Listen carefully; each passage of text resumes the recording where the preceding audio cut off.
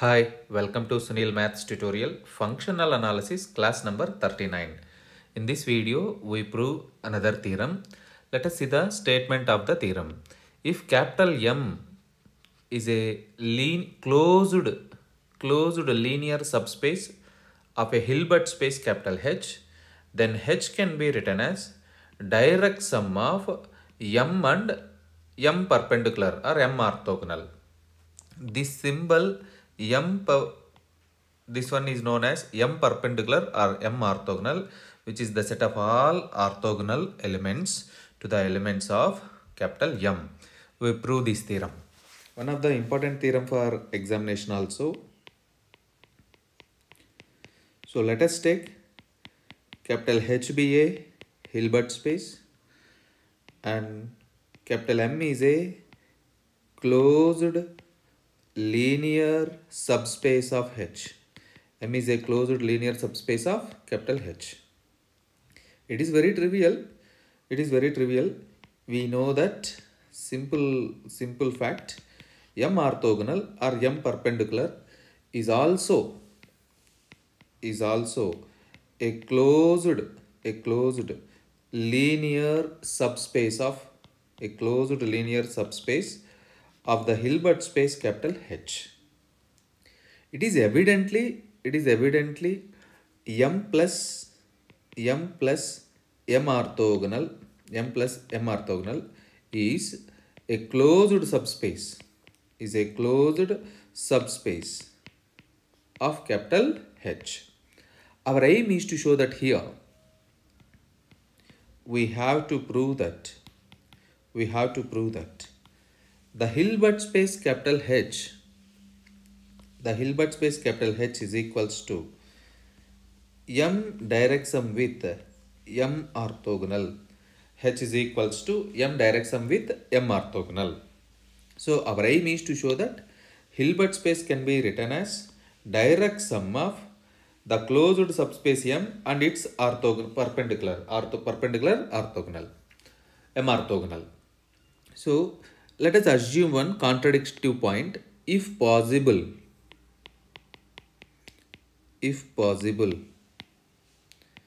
assume that H is not a direct sum of M and its orthogonal.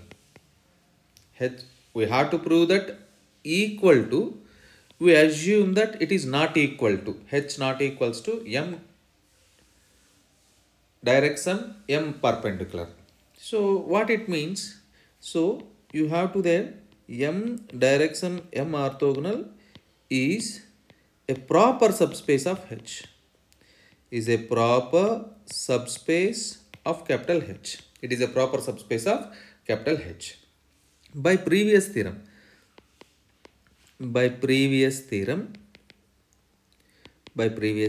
there is a theorem, I think it is theorem number 36, stated like this.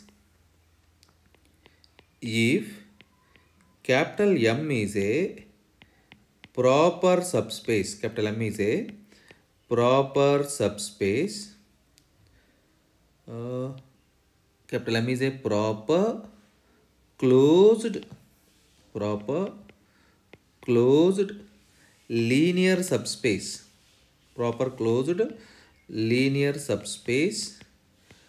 a Hilbert space capital H, then there exists a non-zero vector. Z0 in capital H satisfying the condition Z0 is perpendicular to capital M. This is previous theorem. I think this theorem explained in the video number 36 or 35. I don't know the exact number. So I repeat the statement. If capital M is a proper closed linear subspace of capital H, then there exists a non-zero vector Z0 in the Hilbert space capital H, satisfying the condition Z0 is perpendicular to capital M. Applying this previous theorem to our present theorem. Now if you apply the same theorem to our present theorem, instead of m we have m direct sum m orthogonal. So applying this theorem here, there exists a non-zero vector, z naught that belongs to h, such that this z naught is perpendicular to m direct sum m perpendicular. Now take an element x belongs to capital M. Let us take x belongs to capital M. It is an element of the closed linear subspace capital M. So this x can be written as x plus 0. It means where this 0 belongs to m orthogonal. So this x is equals to x plus 0 is clearly belongs to m direct sum m orthogonal.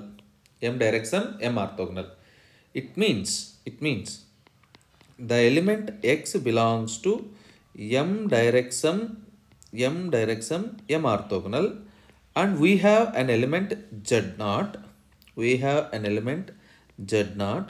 That is perpendicular to m direct sum m orthogonal. So now combining these two properties, you can conclude that z naught is perpendicular to x. If z naught is perpendicular to x, then obviously this z naught belongs to m perpendicular, because m perpendicular is the set of all perpendicular elements. So z naught belongs to m perpendicular. Similarly, we can show that the same z naught belongs to m double orthogonal also. So now for any element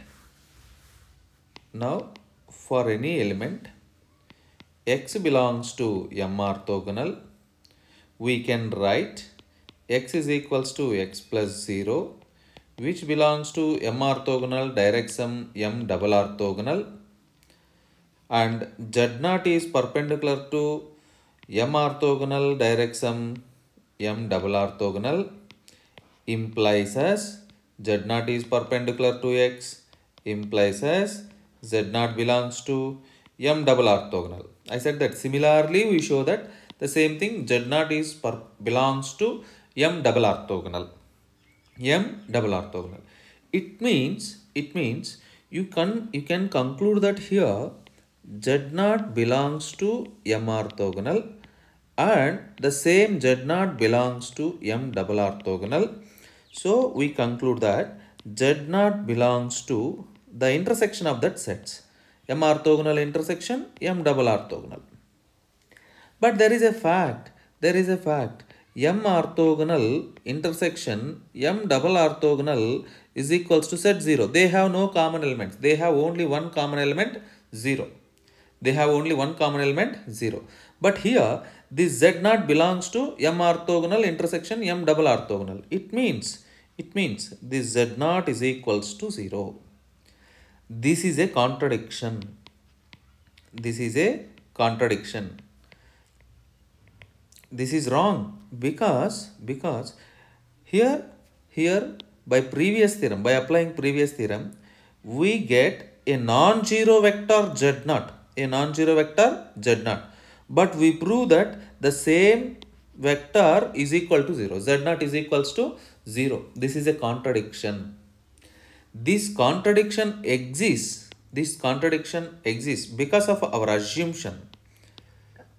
Therefore, our assumption h not equals to m direct sum m orthogonal is wrong.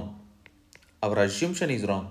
If our assumption is wrong, hence we conclude that h is equals to m direct sum m orthogonal. This completes the proof of the theorem. Hence proved. one of the very important theorem.